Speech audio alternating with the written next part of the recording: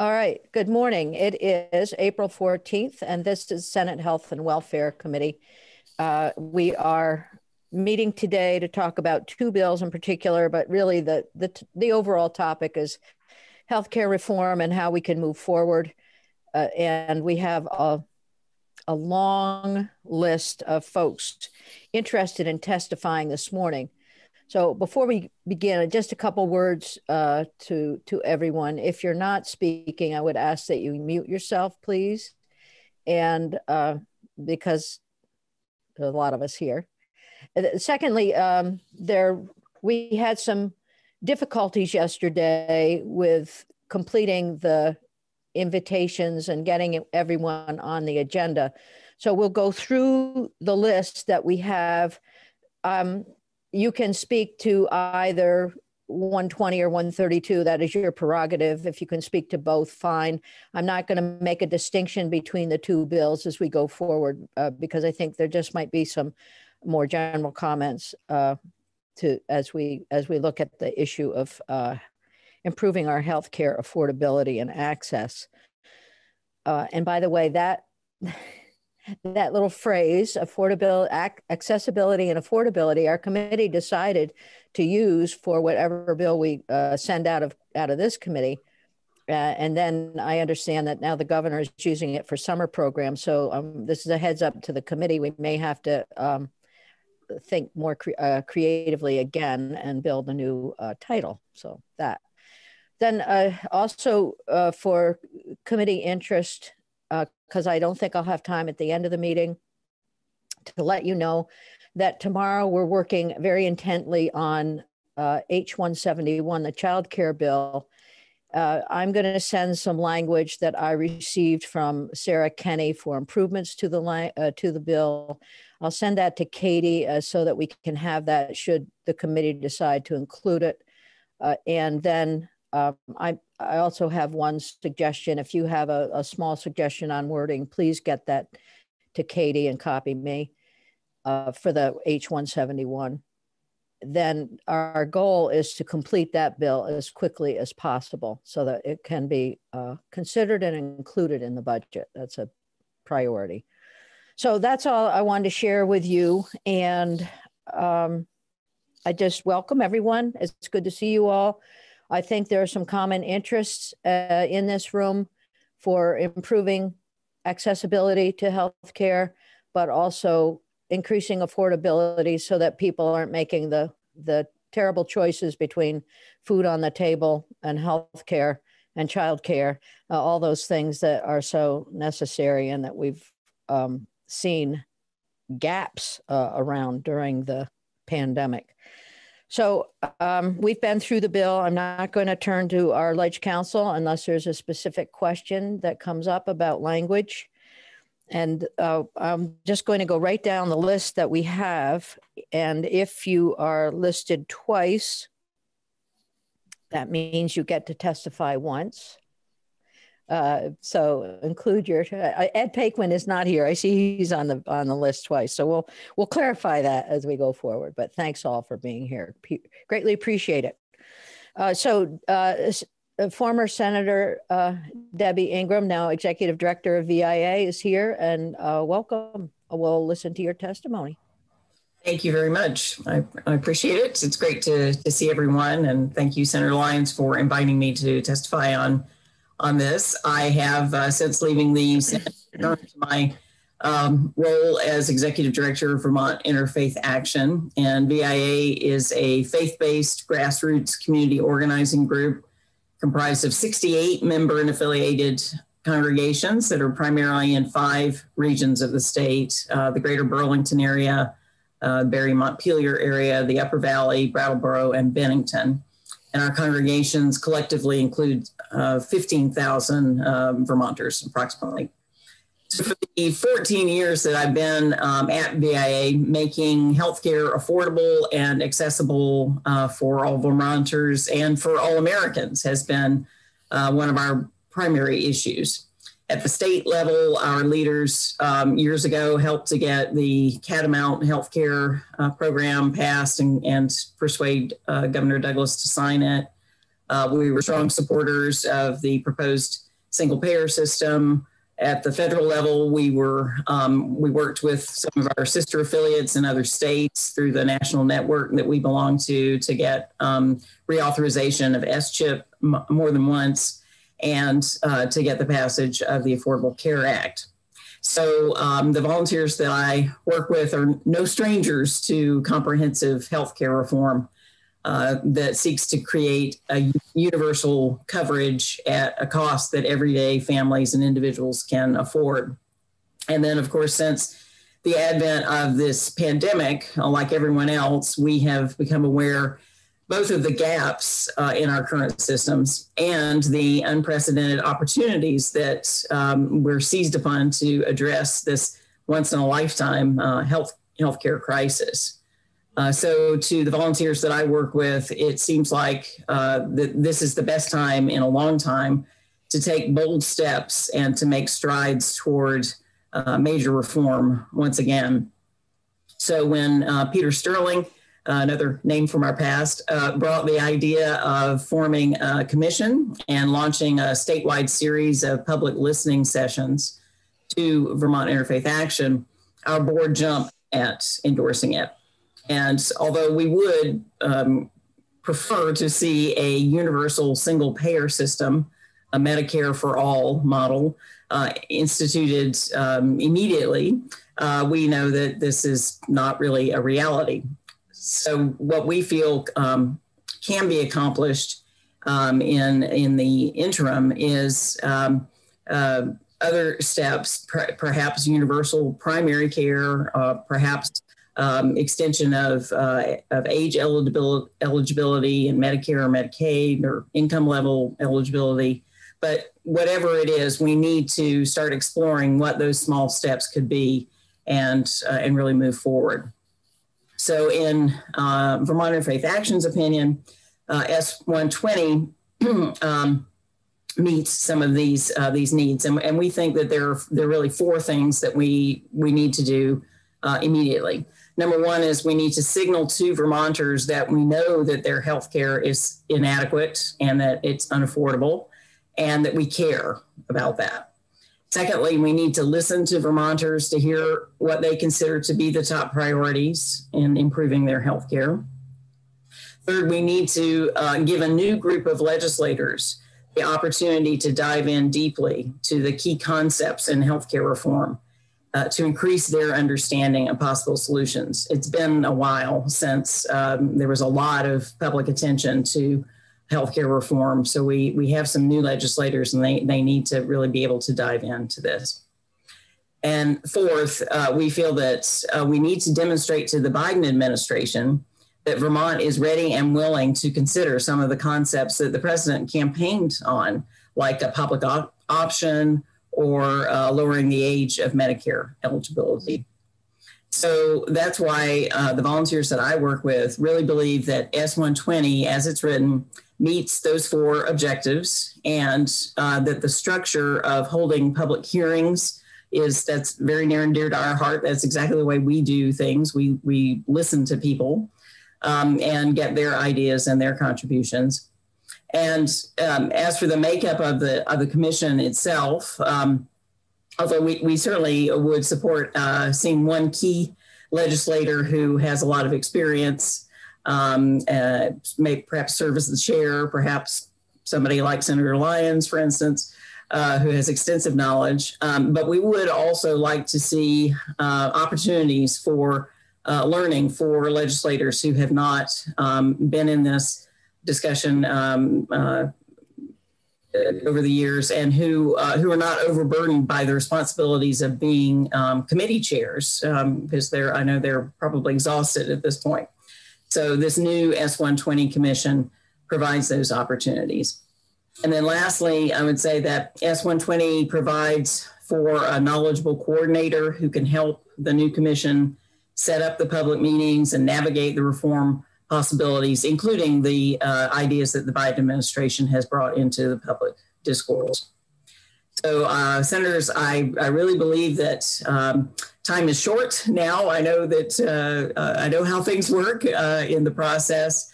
But I would really urge you to pass this out of committee, pass it on the Senate floor, and get it over to the House without delay, so that the crucial task of healthcare reform can take one more important step forward. Okay, thank you. And unless there are burning questions about understanding from the committee, I'm just going to continue to move through folks with, but greatly appreciate your thought and testimony. And if you have, and this is for everyone who is on the call, if you have testimony in writing, that would be extremely helpful. So you can send that in to Nellie. Probably a good thing you didn't send it in yesterday, because her system was backed up in more ways than one. So we'll thank you. Thank you, Senator Ingram. Thank you very much. Executive Director Ingram. Okay. So we'll keep moving along. And I think Dr. Richter, you are next on the list. And Dr. Richter is muted, which is not a good thing. Not good. Okay. All right. There you go. All right. Thank you for inviting me. I'm chair of Vermont Healthcare for All, but also a practicing family physician in Cambridge, Vermont, and addiction medicine in Burlington. I think my experience as a practicing physician really gives me a bird's eye view of what's going on in the healthcare system. I mean, people are avoiding care, avoiding preventive care, avoiding necessary care due to the fact that they have huge out-of-pocket costs. And when they finally come in, it's often too late. Many of them are sicker and die younger. I mean, that's been shown in previous studies, but it's even worse since the onset of COVID. So we know that like 36% of Vermonters are underinsured, meaning that was prior to COVID. That was from a 2018 survey. We really don't even know how many are underinsured at this point. So clearly the idea of looking into how we can make it more affordable. And again, I'm looking at it, again, mostly from the patient perspective, patient costs. I think we often kind of forget, and we're seemingly looking at sort of trying to do things in a piecemeal way. So Vermont Healthcare for All can support S.120, but we would like to make the following changes and add to the bill.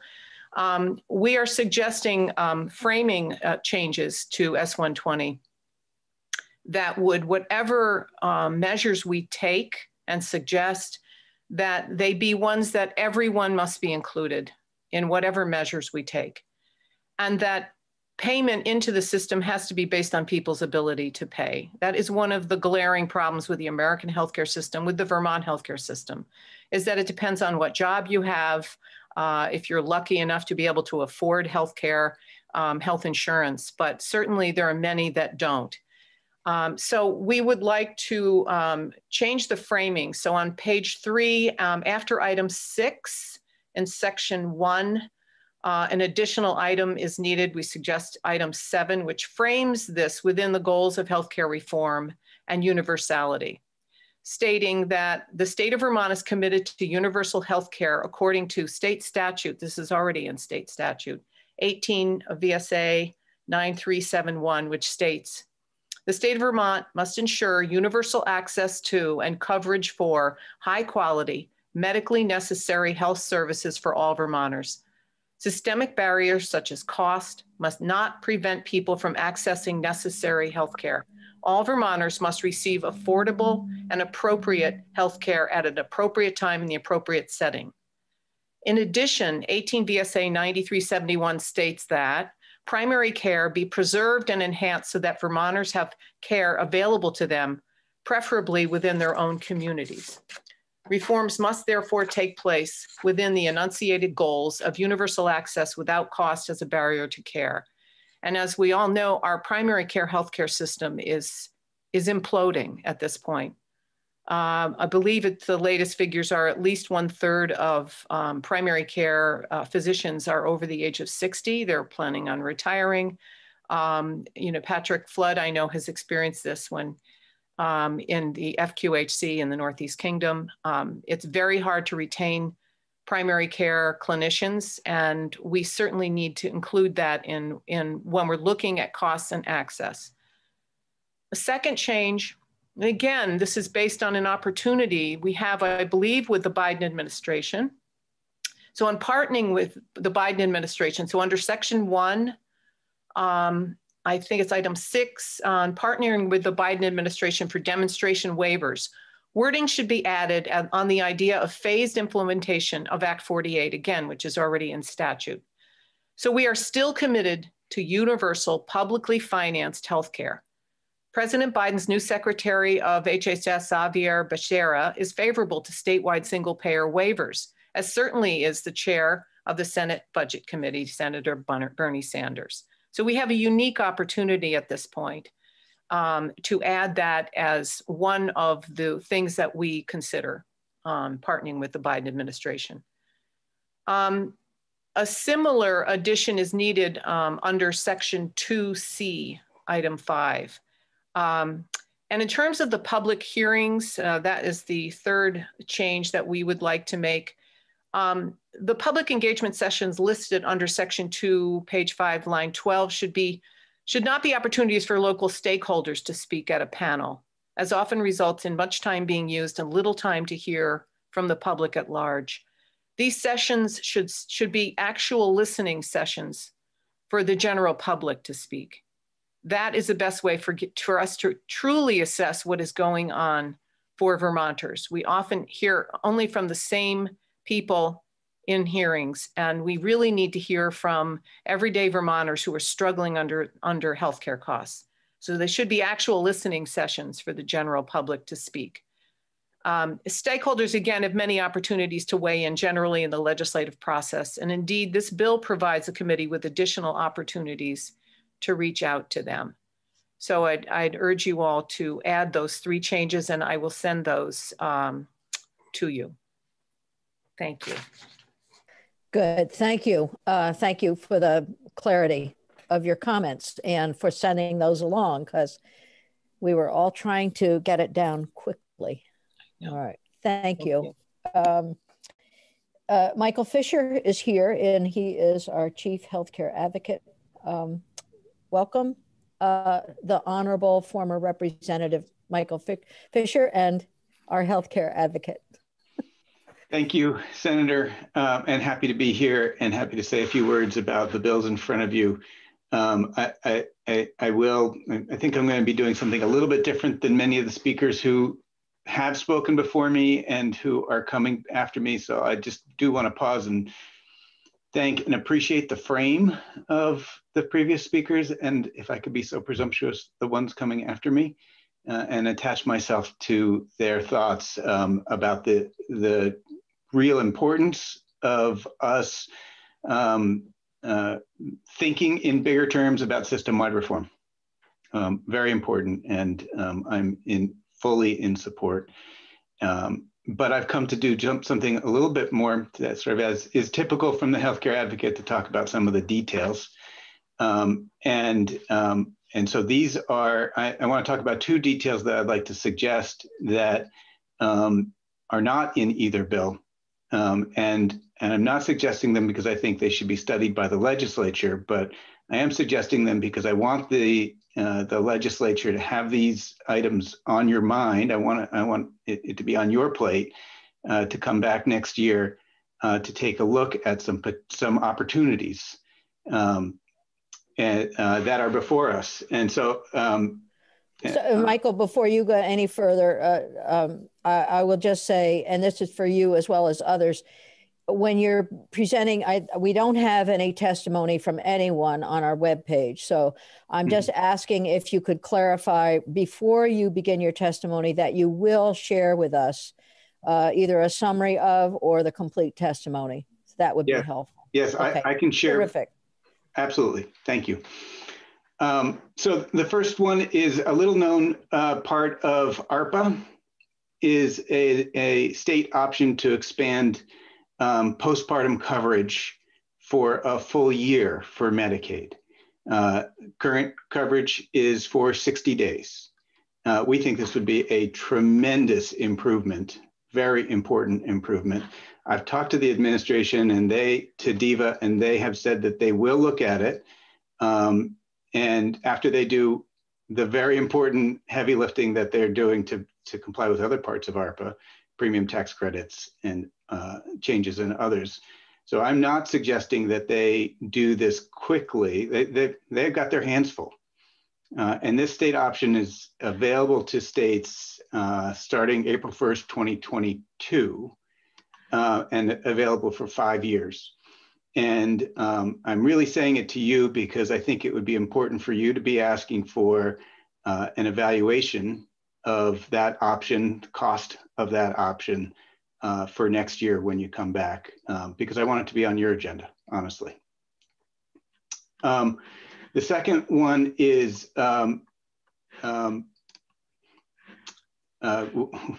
it's maybe a little known fact. Many of the people who experience tremendous affordability problems in today's nutty healthcare system are older and disabled Vermonters who are on Medicare. And, you know, probably a majority of the people who call us and tell us they can't afford their bills fit that category at the Healthcare Advocate's Office. And so some states have done something about it, and we think Vermont should consider doing, in addition to the major system-wide reforms that are being contemplated in S.120, we should contemplate changing our eligibility for the Medicare Savings Program. In Medicare and in many places in healthcare, we confuse things by by having multiple names for things. Some people maybe know this as QIMBY, SLIMBY, and QI1. You know, those are 3 different eligibility limits for the Medicare Savings Program.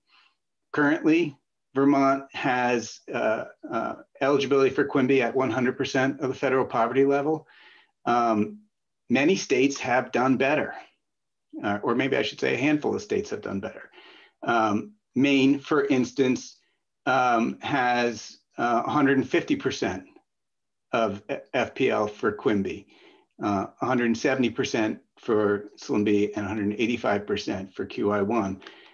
These are really important programs that help people afford Part A, Part B, and Part D premiums, cost sharing and premiums. And we think that it would reduce some people's need to be on the V-Farm program. So there may be some state savings if we expanded eligibility for the Medicare savings programs. All of this is to say it needs analysis. DEVA is the right people to do that analysis. And we would ask that that your committee consider asking DEVA to come back next year with that analysis so that we could do a full analysis. And I have given some of that already to your Ledge Council, and I'm happy to write it up again. It would be, I think, thank you. It's important that you send it in to Nellie so we can get it up on our webpage. The committee needs to see it, I think. Yep. But that's good. Lastly, Senator, it's a little bit hard for me to judge or know what's moving in these 2 bills. And so I do need to sort of make a high-level statement about a concern about the essential health benefit discussion around hearing aids. I have heard testimony and understand that DFR is doing an analysis about that, and I think that's very important, and I'm supportive of it and supportive of the time change considered in that suggestion. Additionally, I have a little concern that we don't know the outcome of the study, and we need to know the outcome of the study before we bind ourselves to a specific change. I'm supportive of adding hearing aids to the QHP, to state coverage for hearing aids. I think we should do it, and I think there's a ways to pay for it. I actually think we should just pay for it. And I think there are ways to do it that are not burdensome on Vermonters, as well as other durable medical equipment. But I want to make sure that if we are changing the EHB, that it's done thoughtfully and carefully with an awareness of the potential for the requirement of reductions in other areas. And additionally, if there's room in the EHB to add new benefits, those benefits should be added after a full public process where people have an opportunity to come forward and say what they think is most important to add. So I wanted to make those high-level statements about that, and about the opportunities to raise, cover more benefits, and opportunities to raise the money. I'm not talking about the traditional things you always hear. I'm not about to say do a payroll tax. Some states are doing some really creative things that are not costing their states more. New Mexico just covered all co-pays for mental health. Pretty phenomenal thing to have just done at this time. And I'd be happy to talk with individual members of the committee more about that at another time. Thank you. And as you send your written comments in, please do include maybe a link to what New Mexico is doing. That would be very helpful. And then on the EHB, of course, there are other things that can be included. I know that members of our committee and also of finance have been asked over many sessions to expand for coverage of hearing aids. So so there may be some creative way to keep that moving forward. But we understand your comments. Any questions of clarification, Senator Hardy? Thank you, Madam Chair, and thanks, Mike, for your testimony. So just on this last point, you may have heard our discussion the other day with DFR about you referenced it, about their plan to do a study. And we were sort of talking about giving them essentially a list of things that we wanted them to study, with hearing aids being one of them, and doing the actuarial analysis of it. If you have other things, we had a couple other things on our list, but it would be helpful to hear other things, because I agree that we need to have this data before we jump into this. And this is certainly something that we could, they're about to get started with it. So we could tell them right now, these are some things we'd like you to look at. So getting more information about other things you're hearing about in your work would be helpful. Yeah, happy to.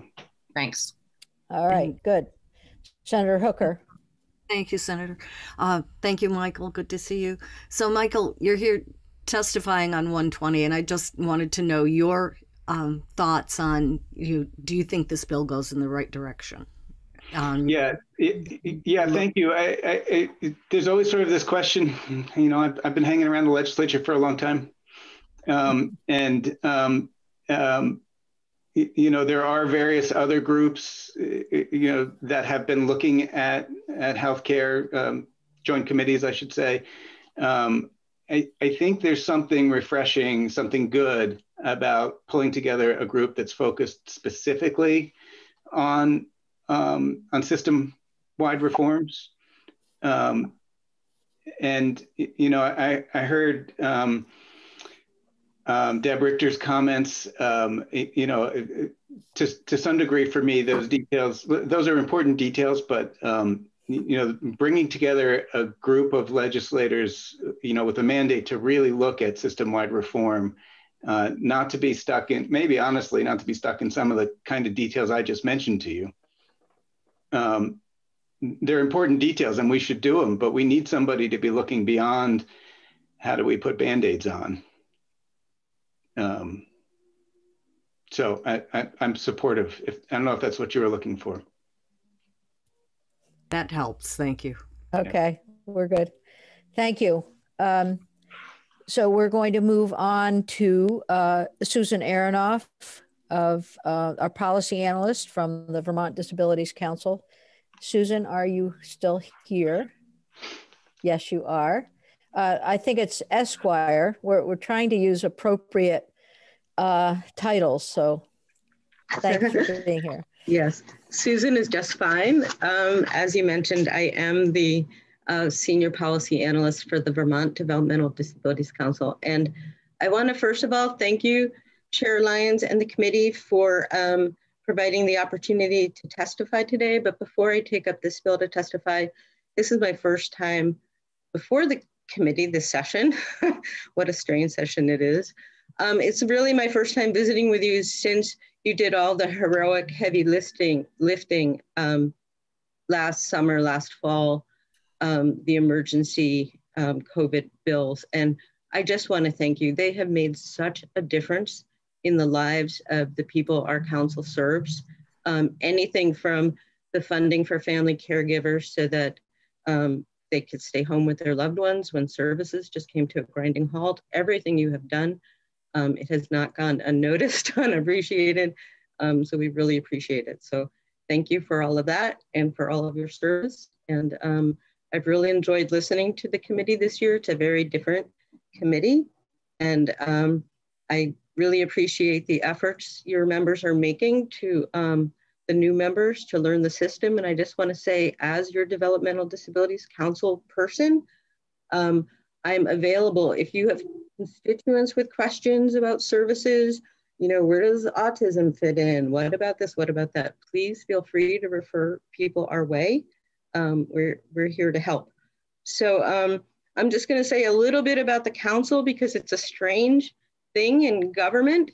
And it really sort of focuses where my rest of my testimony, my comments are coming from. So the Vermont Developmental Disabilities Council is a statewide board.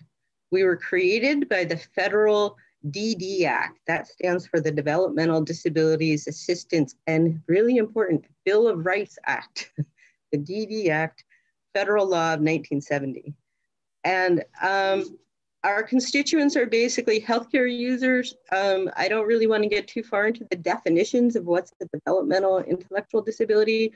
Basically, as that disability is defined in Vermont, there are approximately 86,000 Vermonters who would experience a developmental or intellectual disability, with about 5,000 of those Vermonters receiving services, some kind of community-based support through Medicaid.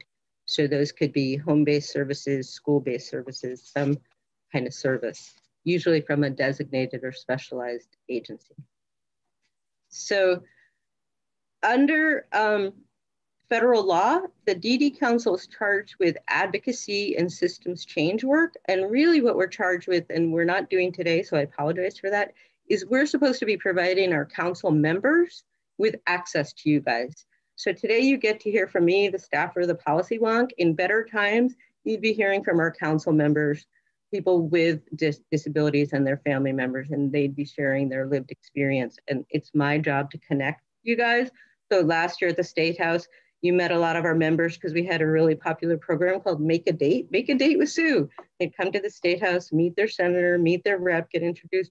Some of you have met our members at our leadership training series. So that's, I'm supposed to be connecting people with you. Today you get boring old me. Maybe when you take up H10, the health equity bill, which we're so excited about, we can bring in some people with lived experience to talk about health disparities and health equity. Anyway, going on, because I know we're short on time. I just want to explain a little bit. Those of you who get email from me, see that it comes from a vermont.gov address. So I just want to say that all 50 states have a DD council, Developmental Disabilities Council. Some of them are freestanding nonprofits. Some of them, most of them, are embedded in state government, sometimes in an agency of education, sometimes in a healthcare agency. We happen to be located in the Agency of Human Services Secretary's office. So I am an AHS employee. We are almost entirely federally funded, but to get those federal funds, Vermont has to sign a set of assurances. And one of those assurances is that the state will not interfere with our advocacy efforts. And so I get to speak to you today as a state employee because I'm speaking on behalf of an independent council, not on behalf of the Agency of Human Services. So just want to get that clear at the start. So the Vermont Developmental Disabilities Council has a lot of committees. We have a very active public policy committee, and we have a legislative platform. And the issues addressed in 120 are on our legislative platform, which I've sent to you and Nellie's posted this year, and they were on our platform last year.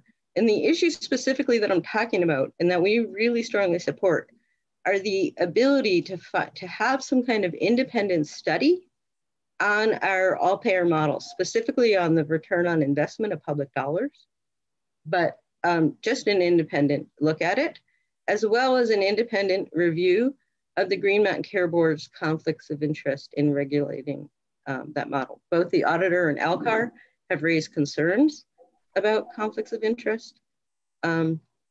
We definitely think it's worth an independent study, given that they are a party to the all-payer model agreement. It's hard to study yourself objectively, ditto Agency of Human Services. If I were just to add something that's not in my written testimony here, what we would probably like to see added to the bill is to also include in the section where you talk about reviewing the all-payer model, adding and looking at alternatives, really adding a contingency plan, because it is an experiment. We have put all of our eggs in one basket. We have no plan B. OneCare could fail for or decide not to do this for any number of reasons that have nothing to do with whether or not it's a good idea or in Vermont's best interest. And yet we have no contingency plan. So I would suggest a contingency plan. When you had that in the legislation for the Vermont Health Information Exchange a couple years back, you had contingency plan language. It was very effective, and look at the VHI now. So I would just say that would be good. I think I'll go back to my written comments at this point.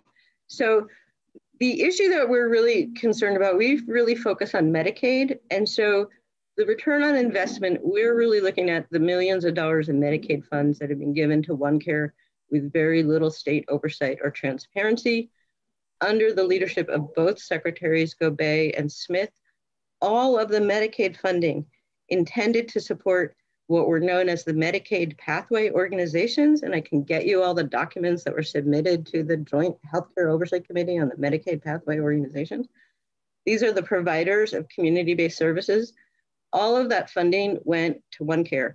None of it was given directly to a Medicaid pathway organization, such as a designated agency, to use for their own delivery system reform activities. So I have extensive comments about this for the last 2 or 3 years in my Budget Appropriations Act comments, and I've attached this year's set.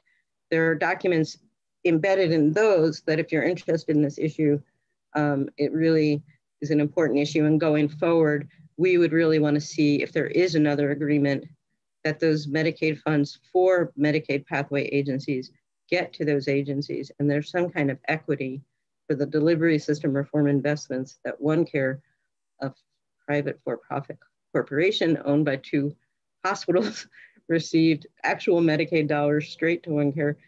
Those funds need to go to the Medicaid designated community-based agencies. Okay, the other thing, and this is something that I don't think anyone else has talked to you about, and it is really our biggest concern going forward, is that the renewal, and I'll just start to talk a little bit here about 132. I didn't submit written comments on 132, but 132 presupposes an automatic renewal of the all-payer model agreement. We would really like this committee to decide yes or no. And so that could be added, should we renew or not. But anyway, if it's renewed right now, it calls for an increasing pool of our state Medicaid spending be added to the financial caps. This is the really important part. Right now, we always talk about what's in and what's out, what's under the cap, what's not under the cap. So the all-payer model has its own financial spending cap. And the only services under the cap right now are the ones that are like Medicare Part A and B, hospitals, doctors, physicians. Under the next agreement, because of both the agreement itself and because of language in Act 113, the new agreement is supposed to include under the financial caps all of the Medicaid spending, including for home and community-based services. And the reason why this is a problem is not because we don't want to live under caps. It's because in the Medicaid world, there's a huge difference between what are called optional services and mandatory services. And so just to give you one really clear example of an optional service and a mandatory service in home and community-based services. In Choices for Care, we pay for long-term services and supports for Vermonters who qualify. Choices for Care will pay for a nursing home. Choices for Care will pay for the services and support someone needs to live at home, such as Meals on Wheels and home health services. Nursing home services are mandatory. Home health and community-based services are optional. So in general, all the Medicaid services that are equivalent to the Medicare A and B, hospitals, doctors, specialists, are mandatory, and most non-institutional services for people with disabilities, community support, facilitated communication, those are optional. So if you start including the cost of the optional home and community-based services under the same caps as the acute care, that we consider is going to be bad for people with disabilities and anyone who relies on the optional services. And the reason is simple.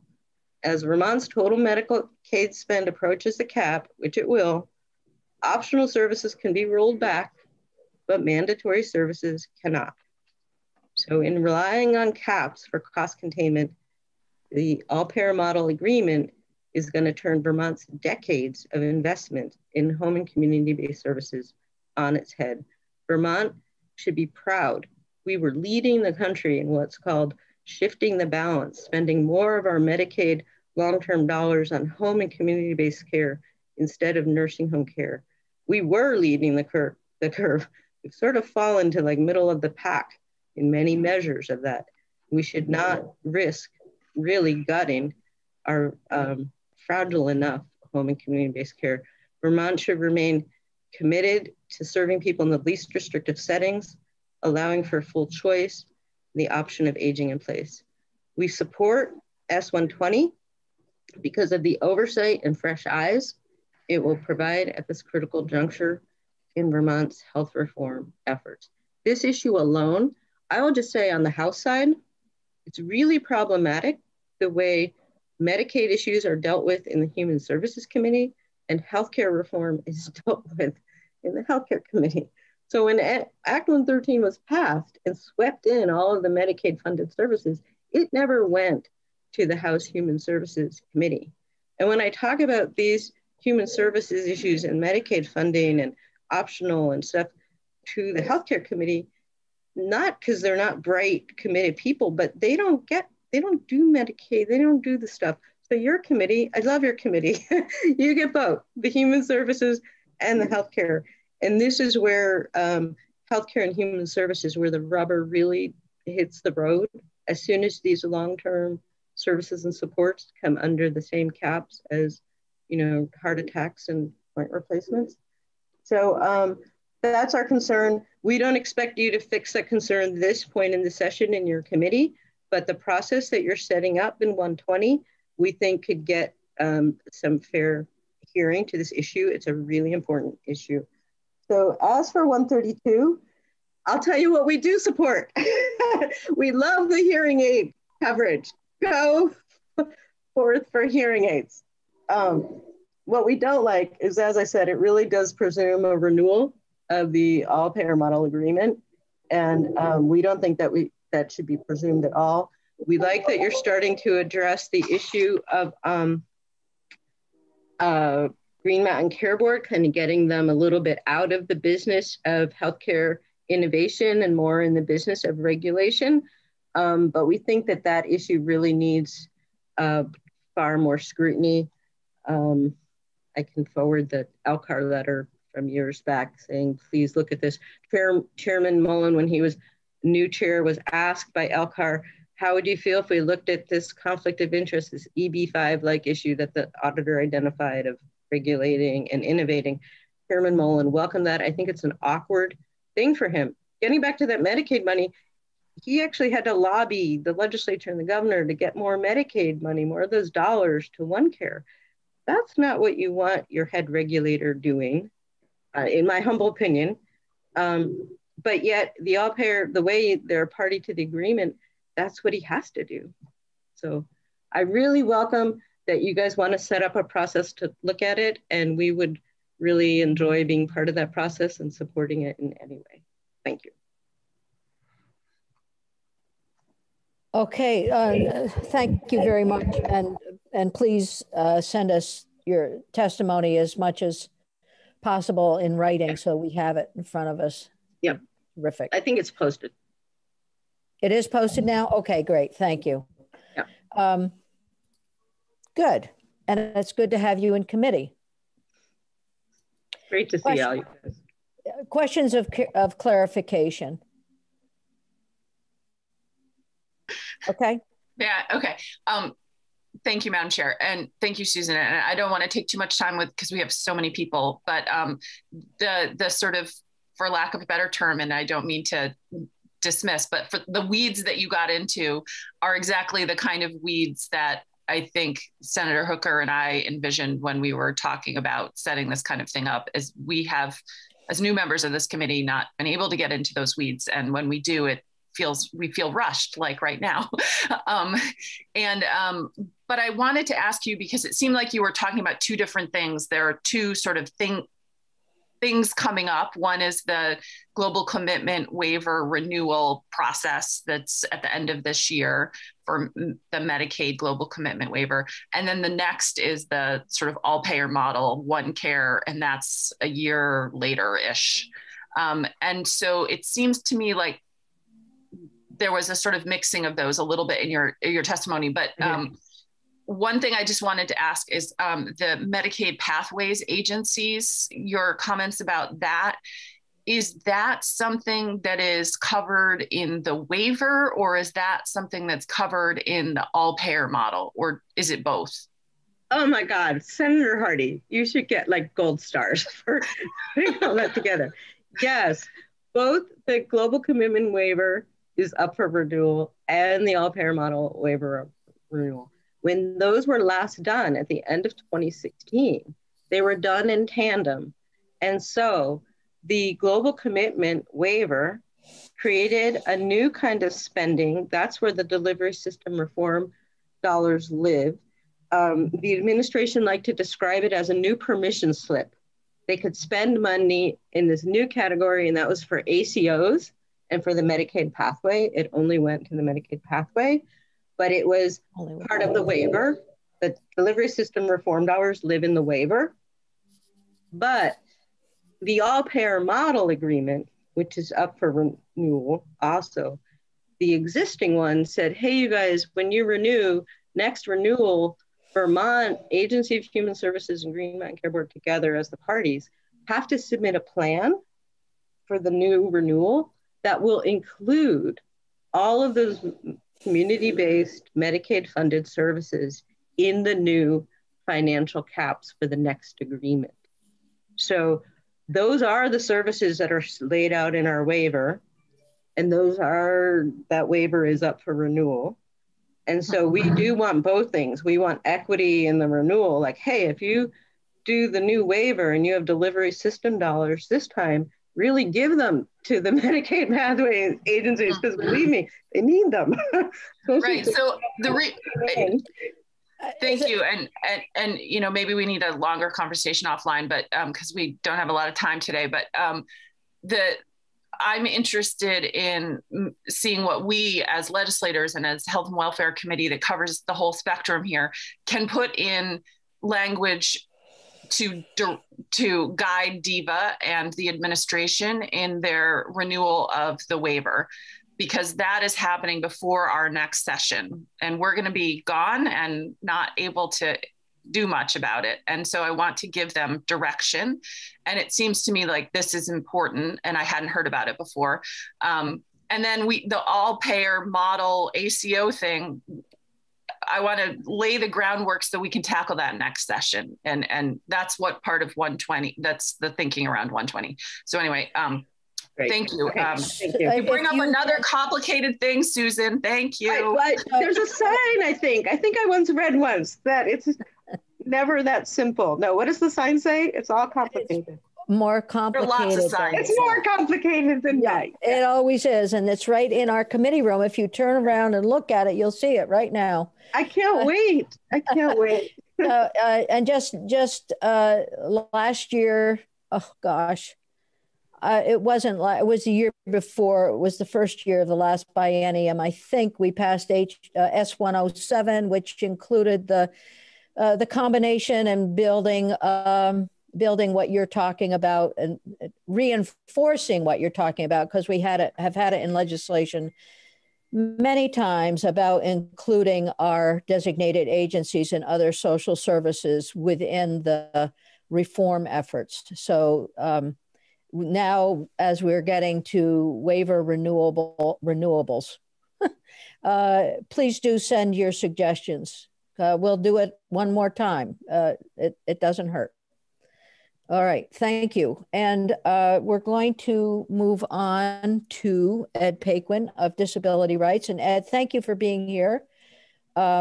We've asked folks who were on the list to testify on both bills to cover both of them one time. So if you don't have to stay, you're welcome to leave, or you're welcome to stay, but just to make more efficient the time that you have for your testimony. That's great. I appreciate that. So by way of introduction, I'm Ed Paquin. I'm the Executive Director of Disability Rights Vermont, which is the state's designated protection and advocacy agency for people with disabilities. And that is a designation that's an appointment of an agency made by the governor, and this was made way back in 1978. Once that designation is made, the state has very little direct control unless we really mess up, and then they can try to redesignate. But we are federally funded. We get our funding streams through a variety. We're a cross-disability organization. Part of our funding is through the Developmental Disabilities and Bill of Rights Act that Susan just mentioned. And we work closely with partners at the University Center on Community Inclusion and at the DD Council. We are empowered to investigate abuse, neglect, and civil rights violations of people with disabilities. We employ lawyers. We do outreach to facilities. And we do a lot of individual casework. And we also do advocacy work like I'm doing right now. And we've also got a designation as being the state's mental health care ombudsman. And so through that, we look at the uses of force that are used in psychiatric units against people with psychiatric disabilities who are in the custody of the Commissioner of Mental Health. And there's a lot more to it than that, but I don't want to spend all my time explaining who we are. But you can see we're an advocacy organization and we work across all disabilities. And so healthcare reform is an extremely important to us. We don't generally look to the policy details in the way that Susan has, although I've got a background as having been a legislator for 6 terms and having served on a special committee that designed a system that never passed for universal access for the state as did Cheryl Hooker. Nice to see you, Senator. And so I've been looking at these issues for a good long time. And what I would kind of like to do is give some comments directly on the bills, but also to do some maybe what I would call gross oversimplification for you that I think is important to do in certain ways. First, to comment on the bills themselves. S.120 looks good to me. I think you're hitting on areas that are close to my heart: universality of coverage, challenge of rising costs. Since being in the legislature, I've been the director of a small nonprofit agency. And when I first started, if the inflation rate of our insurance was less than 20% a year, I said, oh, okay, that's not too bad. There was 1 year in the last 18 years that I've served where we didn't have inflation.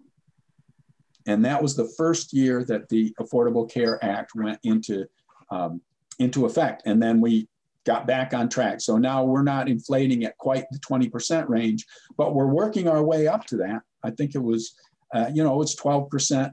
I think it was last year. So you're on to an issue that is of import to all of our citizens.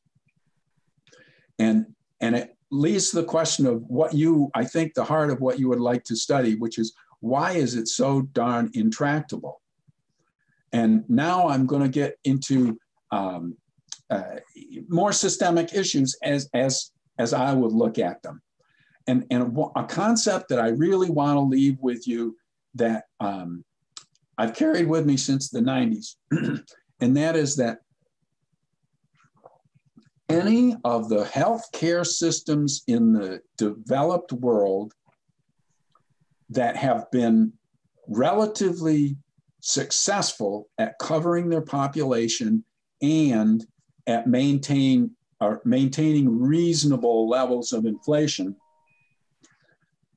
have had a nexus of public control over financing, whether they're multi-payer or single payer, or anything in between.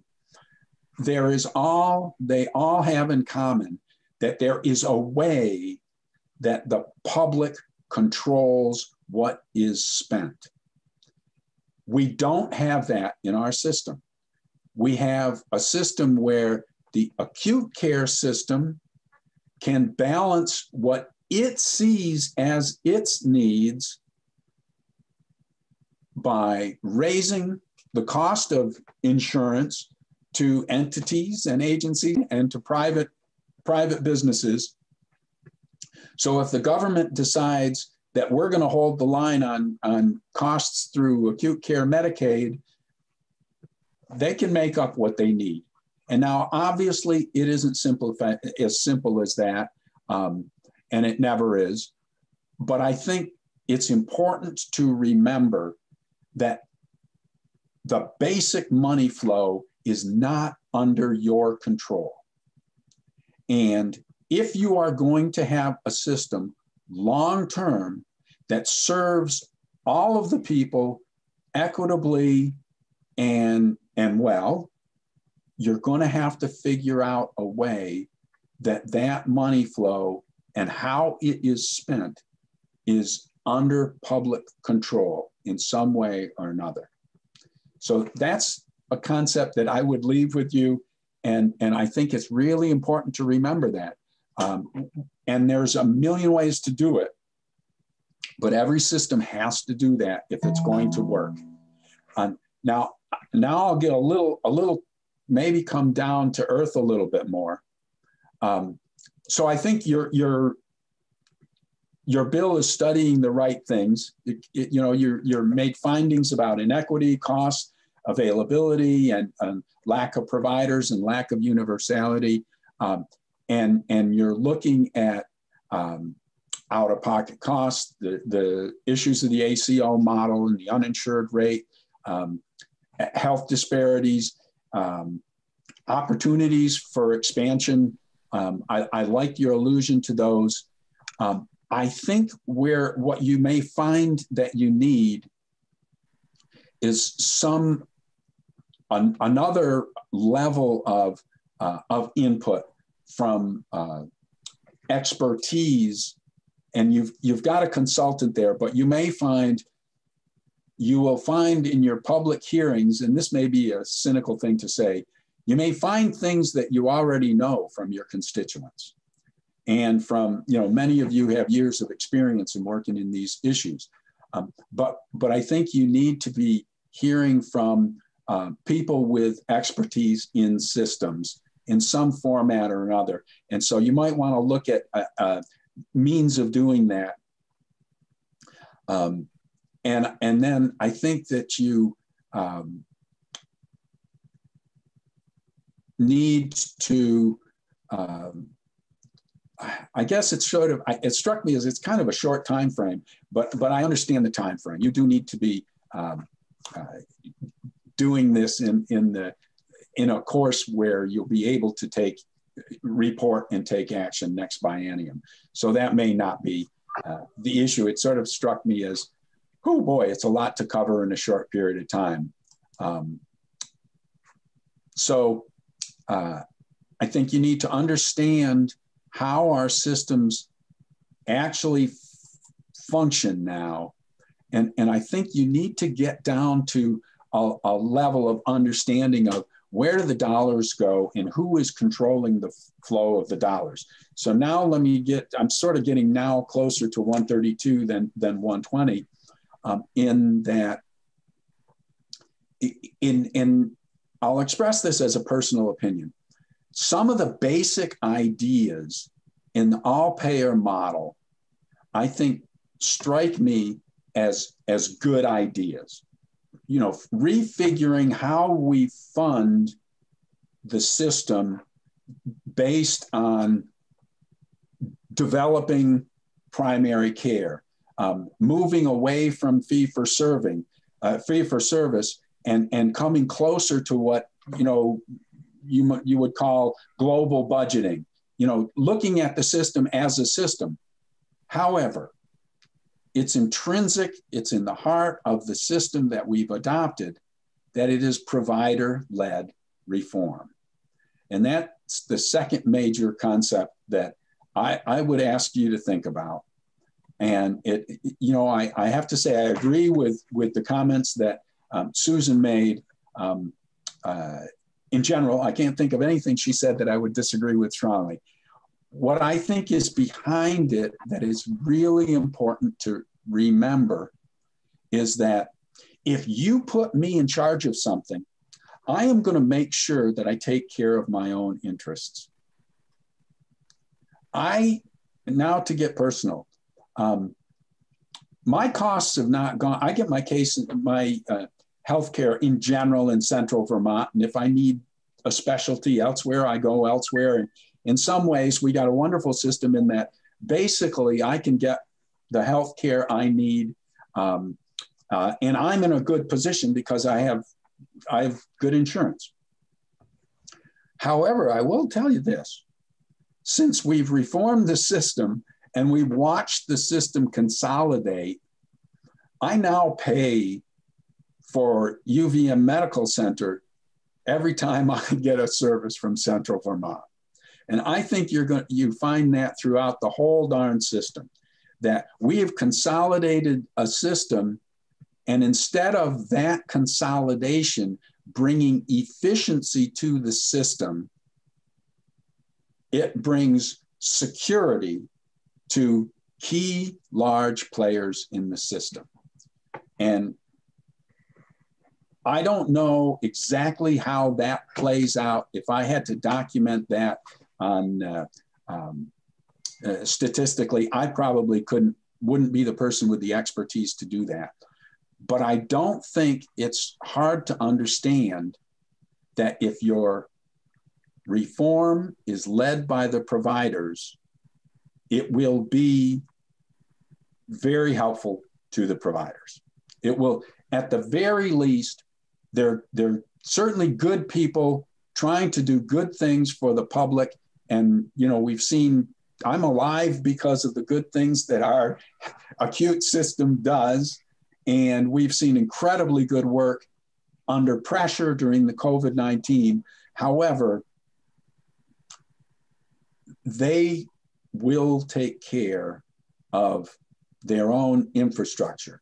And things that have been pointed out in S.132, you know, mandates that you talk about in there regarding their salaries and things like that. I mean, okay, I can see that they're in there. I can see that somebody has a handle on understanding that they will take care of their own infrastructure first and foremost. And that's clearly shown in the some of the comments that Susan made with regards to Medicaid pathways.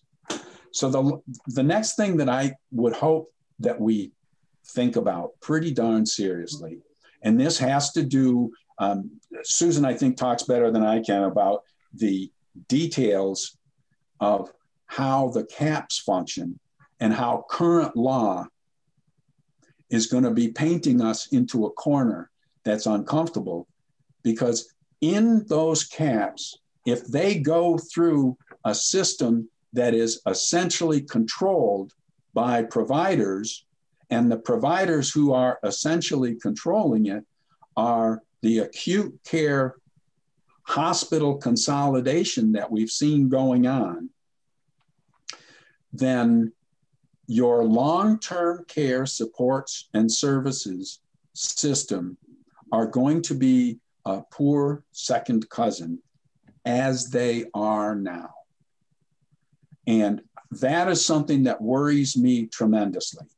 And I think when I think of healthcare reform, I am coming from the Middle Ages, and I am probably going to be unpopular with everybody here, because instead of seeing a glorious integrated system, I fear a glorious integrated system that is controlled by the acute care hospital system, because we deal with clients all the time who get mixed up and who are lost in that shuffle in the great difficulties that are created because the systems are disparately functioning, disparately controlled, and often the steering happens at a level of, there's a lot of control on that acute care level that really doesn't serve people well who have long-term care needs. You have tremendous expertise and an incredibly good history in deinstitutionalizing developmental services, deinstitutionalizing mental health services, and other parts, and especially deinstitutionalizing. You've equalized, and through Choices for Care, you've equalized the entitlement to home care with that of nursing home care. So we've done incredibly good things, and we have to ask ourselves, where does the expertise lie there? Well, it doesn't lie in the hospitals. It doesn't lie in the acute care system. Really, it lies in the community mental health system, the community developmental services system, the AAA systems, the home care, home health nurses. There is a different kind of infrastructure at work. It has different needs, and I got to tell you, it's not going to get the attention it needs, I don't believe, from the people whose primary interest are the patients they see and the infrastructure that serves the acute care needs of our system. What Susan referred to as the Part A and B type healthcare needs.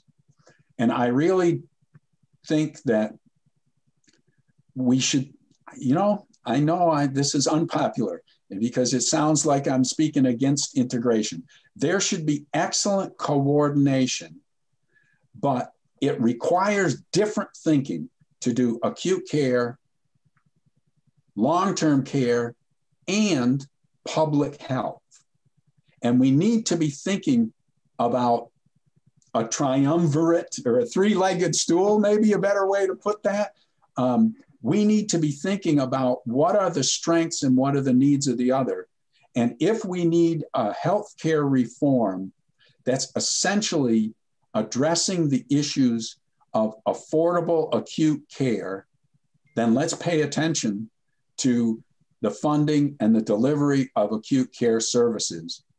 They need to be coordinated, but they don't need to control our long-term care system. If they do, I think you will find that the inclination towards institutional care or towards squeezing of costs, squeezing of services is going to be more the rule than it is even now. And so I think we need to be thinking about who controls this, who's the center of the system. The public should be the center of the system. Where is the nexus for that to happen? It's in the governor's office and it's in the state legislature and the courts. And that needs to be controlling healthcare reform, or I don't believe it's going to, in the long term, be successful. And so I think I've made the major points that I would like to make. I would say another, just a couple little details. I would agree with Susan. The hearing aid part of that bill is excellent that it's been included. A little flag went up when I read the phrase suitable for in-home use in the discussion of durable medical equipment. I think that should probably be elaborated because in my experience, a lot of times the term, especially as used in Medicare, suitable and for use in the home, buys equipment that's only suitable for use in the home. And we've seen fights over the years over people getting Medicaid chairs who should, or Medicare chairs, wheelchairs I'm thinking of, who really should have a chair like I use, which is a lightweight, easy to get you around, good and sturdy, something that is designed for all kinds of use. And so anyway, there's details to be looked at there. And it's always a flag for me when I see suitable for use in the home. I think the issue of inclusion of specialists in the reference that you have in S.132 is important, because we've got to figure out how do you have a system that uses the expertise, but isn't dominated by the cost of really expensive specialist services. The last thing we would want to do is not have access to that. But we have to face a real challenge that some services just plain, you break the bank almost. And I think the reality is that other systems where the nexus of control is centralized address better how we remunerate professionals and how we allot the resources so that people have real access, but don't necessarily, but it's done in a more rational way. So I would be happy to answer any questions if people have that. I think I've made the main points that I'd like to leave with you with regards to these two bills. And I really think it's good to be looking at this. The timing that Senator Hardy brought up about as you renew these things, holy mackerel, a decision that's made partly in the dark is going to affect you for the next 5 years and will profoundly affect the structure of the healthcare system in what could be really negative ways. Okay, thank you. Thank you very much, former Representative and Executive Director Paquin. We appreciate your comments, and anything you can send in writing would be helpful. If it's not already there, I'm not keeping track at this point, but so thank you for that.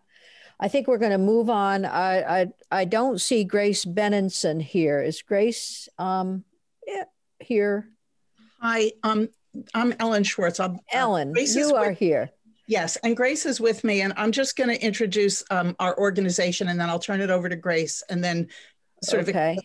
So, before you begin, I'm going to say that we're going to listen to you and Grace, and then also to Patrick Flood. Then we're going to take a short break so the committee can refresh itself.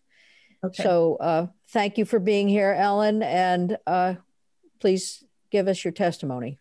Great. Thank you for inviting us and for having us here today. And so I am here on behalf of the Vermont Worker Center. We're a grassroots independent organization, and we have been organizing for the human right to healthcare since 2007, I think.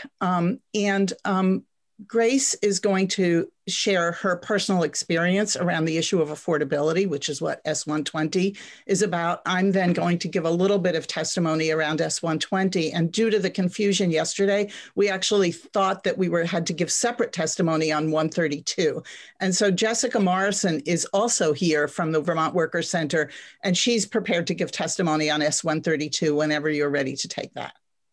So I'm going to turn it over to Grace.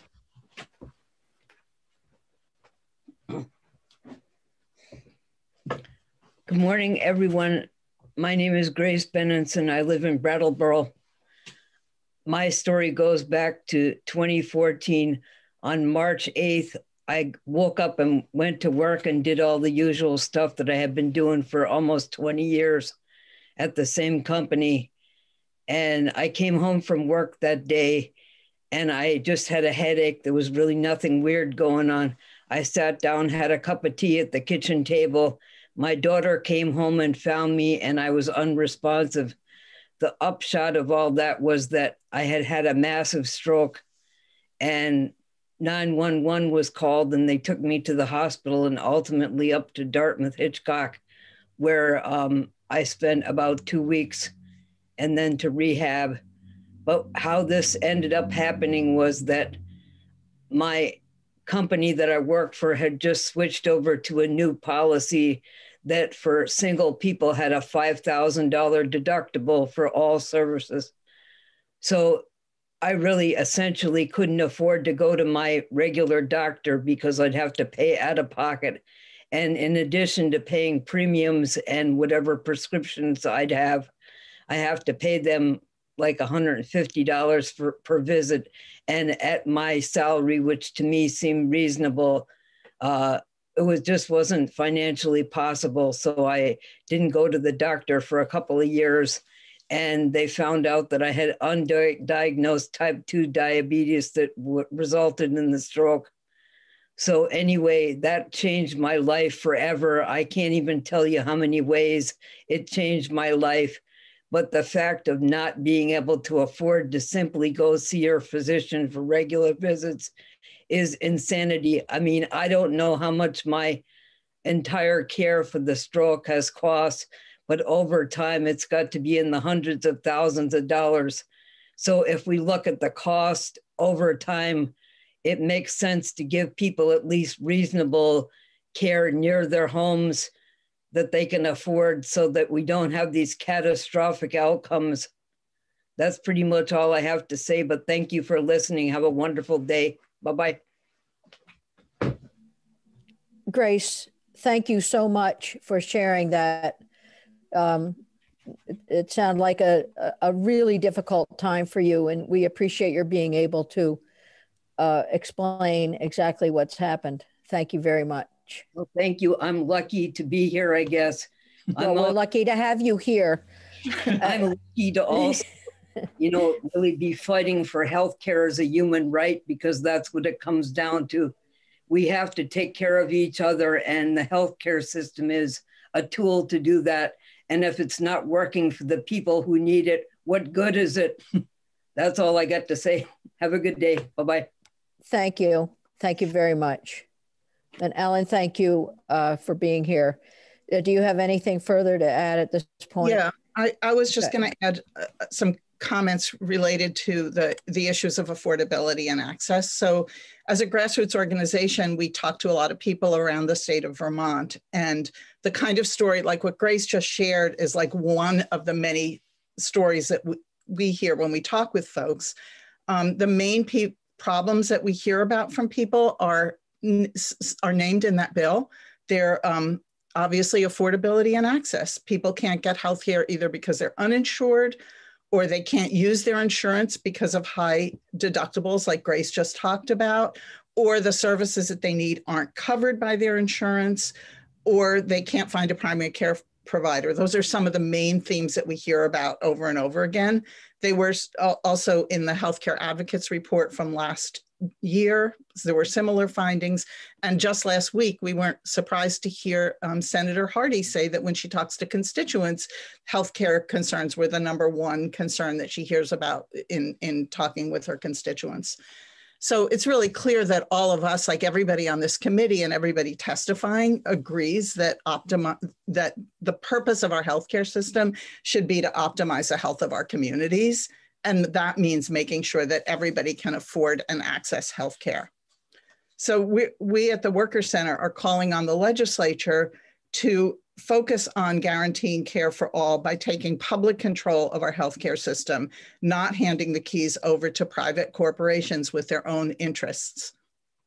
The state should not be supporting the creation of a healthcare monopoly in private hands. I think Ed Paquin spoke to that just prior to our testifying. In order to do this, the legislature needs to deal with affordability head on, which S.120 does. We support the proposed joint committee that's would be created by this bill, and we support its being charged to consider the suggestions in the bill, including the evaluation of the ACO model and considering alternatives to that model.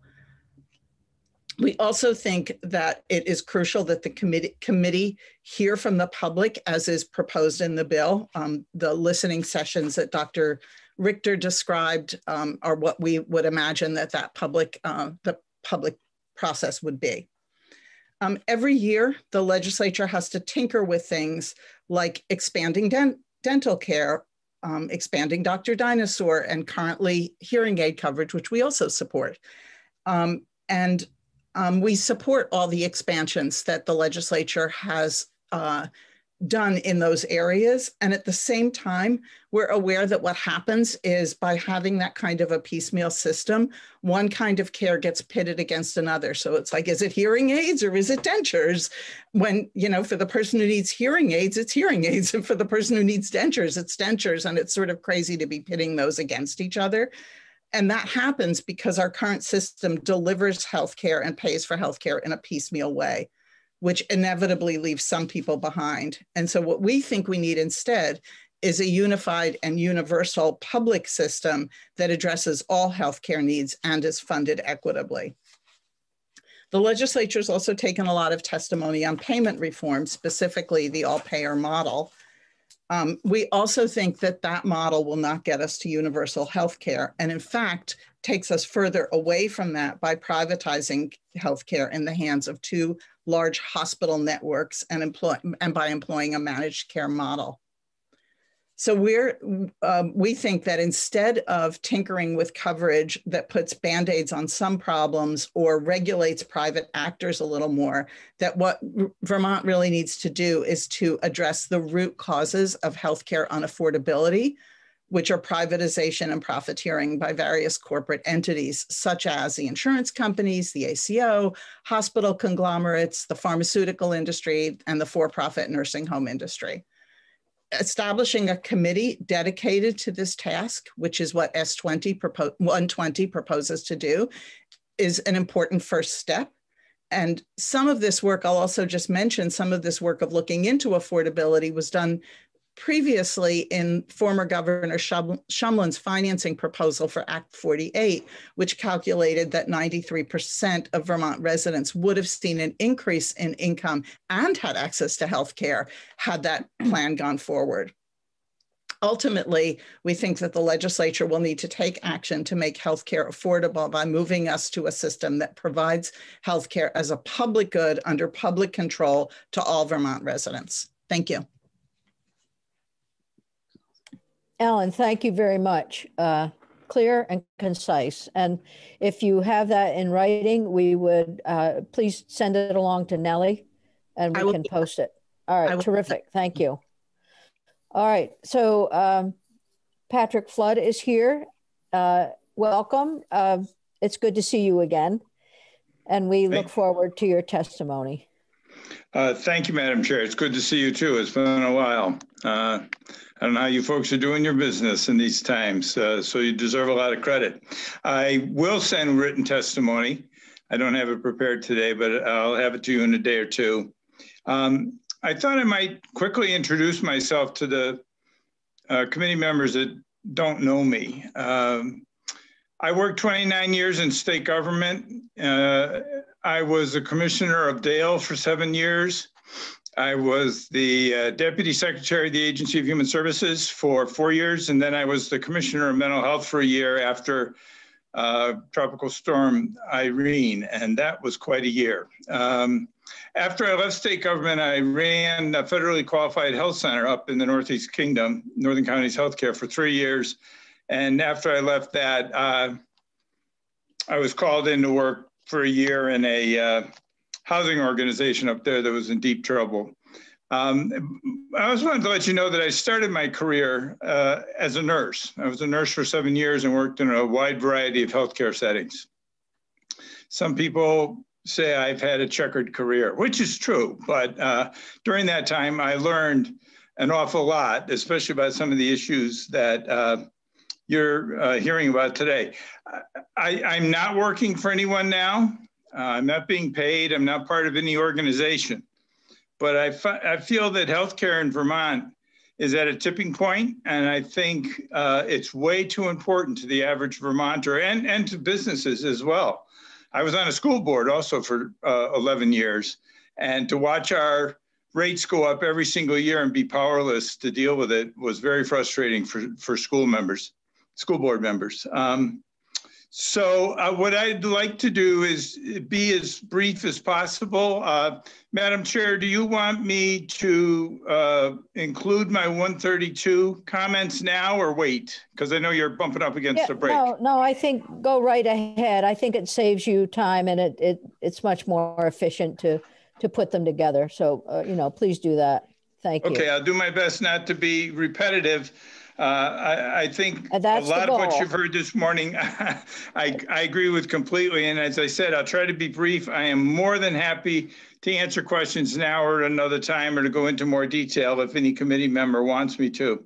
But in S.120 first, right in the findings section is a mention of exploring cooperation with the Biden administration. I have got to say, I think there are going to be tremendous opportunities working with the new Democratic administration.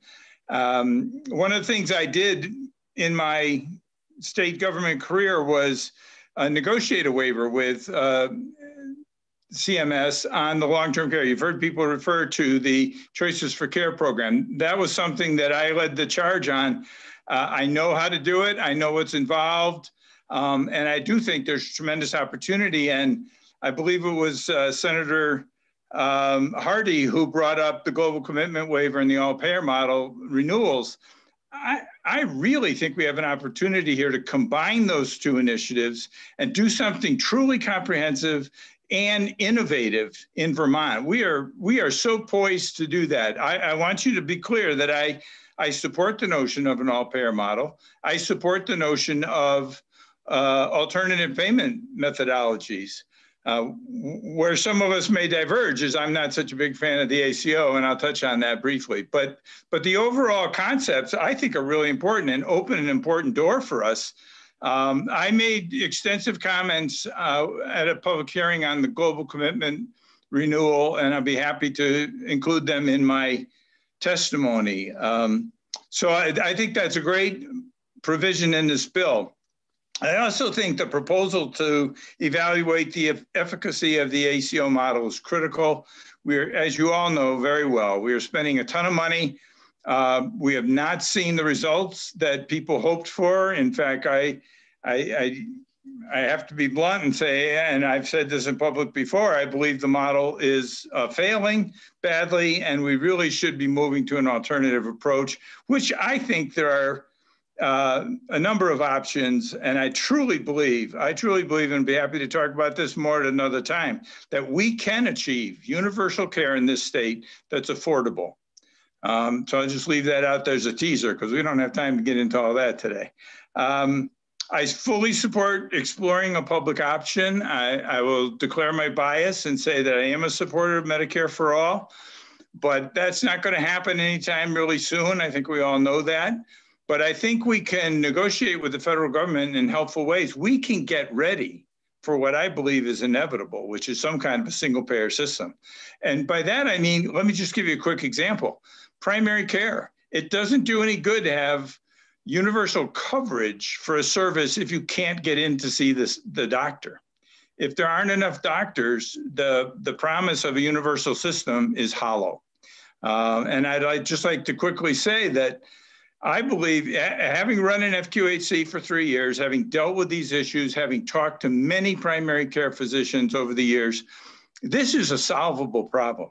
This is an eminently solvable problem that we're just not addressing it in effective ways. I believe there are things we could do in the state of Vermont to make Vermont a mecca for primary care doctors. And again, I'd be happy to talk about it more. We just don't have the time this morning to go into the details, but it's actually pretty straightforward, simple, not very expensive at all. And I think it would be extremely helpful. And it would help us get ready for an expanded system. I also fully support the proposal for a commission to study affordability. The notion of having public hearings around the state, to me, is critically important because we have made our healthcare system so complicated. The average Vermonter simply can't understand what we're talking about most of the time. Most of them don't even know what an ACO is. They certainly don't know what attributed lives are. It's become so complicated when, in fact, what people want and what they really need are simple things like access to a doctor, like help with their prescription drugs. We don't need a hugely complicated system to achieve those things, in my opinion. The complexity itself, in my opinion, has made it unaffordable or contributed to the unaffordability of our system. It's just so darn complex. We have overlapping systems. And I know Ed Paquin didn't like the idea of an integrated system, but there is a very humane way to do that kind of thing. And again, without going into a lot of details, I'll give you a quick example. The people we refer to as dually eligible, that are Medicaid eligible and Medicare eligible, to this day, those two systems are cost shifting to each other. It doesn't have to happen. It can be easily resolved, especially, I think, through a global commitment renewal or an all-payer model renewal. We can make life easier for those Vermonters and we can save money. It's too complex and it doesn't need to be. So those are my thoughts on S.120. And as I said, I'd be happy to expound at any point with anybody. Moving on to 132, this bill has just a number of very positive changes, in my opinion. And in no particular order, I'm not tying my testimony to the sections in the bill, but number one, of course, the auditor of accounts should have access to the ACO information. There is way too much money going through the ACO and more in the future if it continues, correct? To not have full and open transparency and accountability. And I will remind you, I'm sure you know, every state employee's salary is a matter of public record. And in most school districts, every teacher and every secretary's salary is a matter of public record. And the reason is because those are our taxpayer dollars and people want to know how they're being spent. And I think that certainly applies to something as massive as the ACO and the ACO proposal. Number two, to take a look at the idea of covering hearing aids is a great one. Now, as somebody said, I think it was our friend from the Workers Center, that, you know, are dentures more important than hearing aids? Well, that's a hard discussion to have. I believe, and it may sound fanciful, but I believe that being able to hear is actually critical to good health. It certainly is critical to quality of life. But if you cannot hear well enough, you're not even going to go to the doctor, because you're not going to be embarrassed by not being able to communicate. You're not going to access services because you can't even talk to the person at the other end of the phone.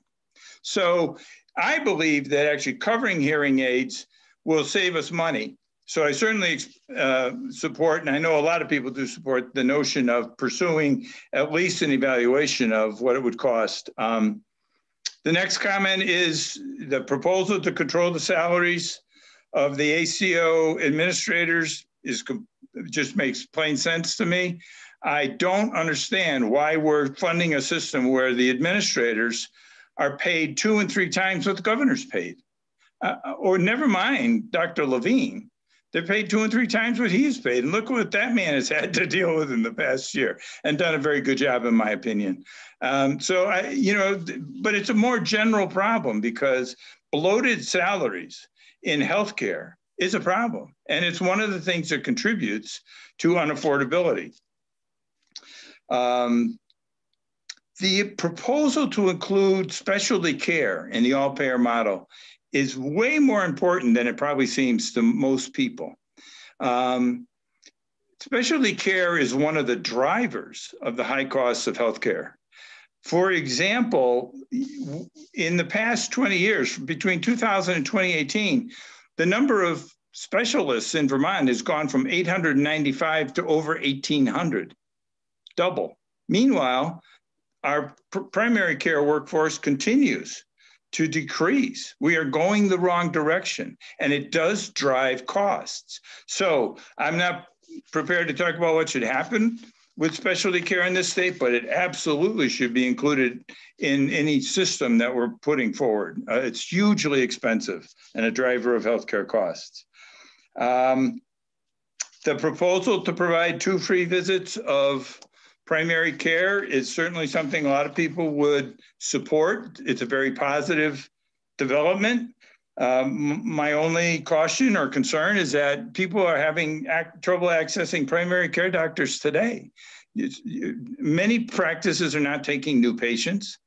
You have to wait sometimes months for an appointment with a primary care doctor. And as I said a little while ago, and we'll say over and over and over again, this is an eminently solvable problem that we should be working on right now at a relatively modest cost. In fact, I'd say maybe even modest is too strong a word, but it's just, it's just so frustrating for everybody that they can't even get in to see a doctor. So another 2 visits is a great thing, but what provisions are we making sure that you can, or to ensure that you can actually use that benefit?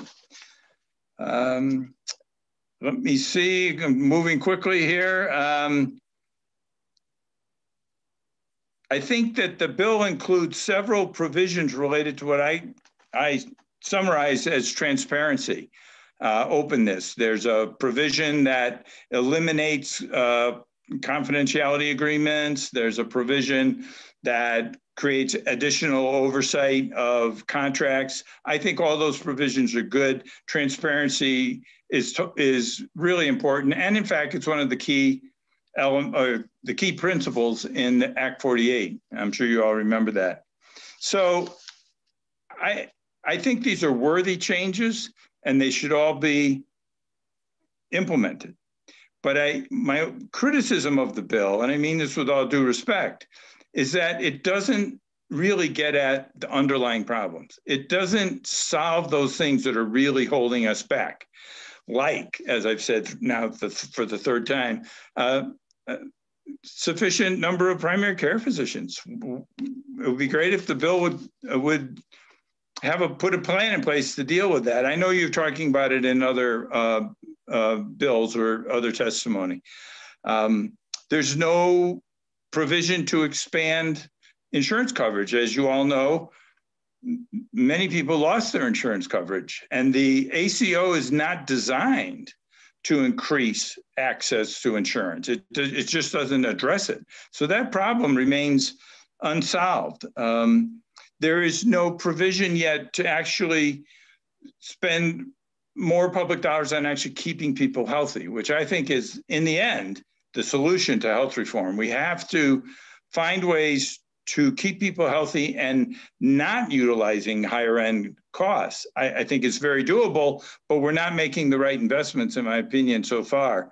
There's no provision to expand mental health coverage, which I got to tell you, especially from my time at mental health and also at my time at the Federally Qualified Health Center, it became increasingly clear to me the important role that mental health plays in health. That mental health issues, and sometimes they're relatively minor and addressable, like depression or anxiety, either cause or exacerbate problems that otherwise could be dealt with. So I am a huge supporter of expanding mental health to deal with those things, because I think we'll see an almost immediate payback in terms of reduced healthcare costs. And, you know, we're all frustrated with the increasing costs of prescription drugs, which there's, again, no provision at this time to deal with it. So I want to make it clear, I support a lot of the provisions in the bill. I think they're positive, and I think they should be implemented, but I still think we haven't gotten to the heart of the matter until we move away from putting all our eggs in the ACO basket and start focusing more on primary care, prevention, mental health, and what we call the non-medical determinants of health. We're not going to achieve what we're looking for. We're simply not going to. So maybe the whole process of having hearings this fall, pursuant to S.120, will help bring all this out in a way that you can then come up with the proper solutions in the next session. I certainly hope that be true. So I will send written testimony, and I'm more than happy to talk to answer any questions or talk to anybody on the committee at any time. Thank you very much, Patrick. This is very helpful. And so I think that unless there's a question of clarification, we're going to take a quick break and then come back. So I'm looking at the committee. We're all good? Okay. Senator Hooker.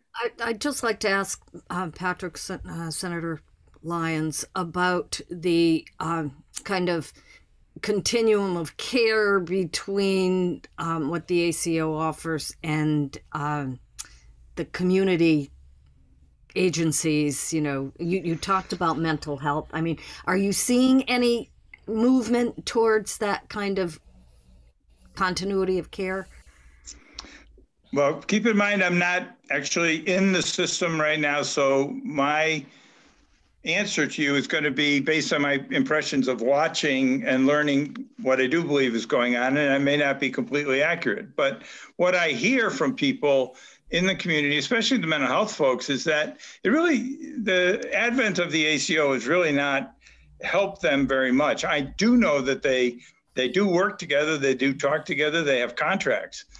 But the nature of mental health care in the community is such that, boy, the last thing they need is another data system to try to satisfy, which is one of the things they have to do now as part of the ACO.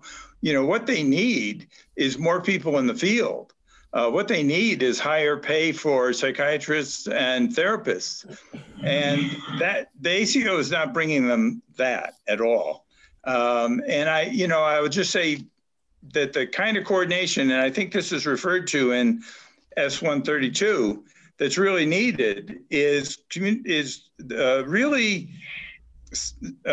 solid communication and coordination between the medical system and the other services, especially mental health, but also the area agencies on aging and home health.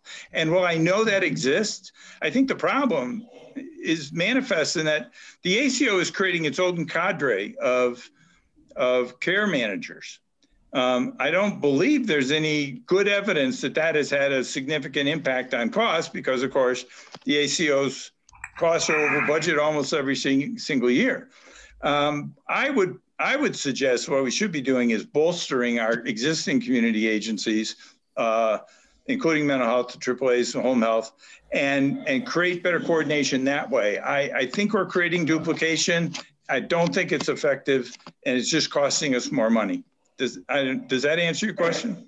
I think so. I mean, that's always a concern, is that we have that kind of continuum of care, and that it works across whether it's the physical care that the ACO is concerned with, or the other care that's not hospital driven or hospital centric. That, you know, this is the type of thing that's going to make the system whole and create the cost effectiveness that holistic healthcare system would deliver. So I guess I'm, getting my head around this. I know that Sue Aronoff talked about the cap, and I can see where that would be a real problem with the non-mandated areas of healthcare that should be on equal footing with the medical care. Senator, I'm sorry. I am going to interrupt at this point where we're getting into conversation, and I understand discussion, which is critically important, but also we have a lot to cover. I will say that the efforts that we've had with our hospitals to reduce waiting time in the emergency room for mental health patients has directly resulted to care management that has come through the work that we've done here and with the ACO. So I don't think we can lose sight of some of the benefits that are there. It's hard to hear, to throw the baby out, all the babies out with the bathwater. We want to keep those things that are working and bringing our acute care providers into the system of care in a way that perhaps they haven't been before. So in that sense, there might be some benefit as we go forward. We'll have to keep our ears open. So I do want us to have an opportunity for a short break. I'm going to suggest to the committee that we take a break. Nellie will go off YouTube for 7 minutes, please. So we'll be back here at 10:55, and that should give us time to go through the rest of the testimony.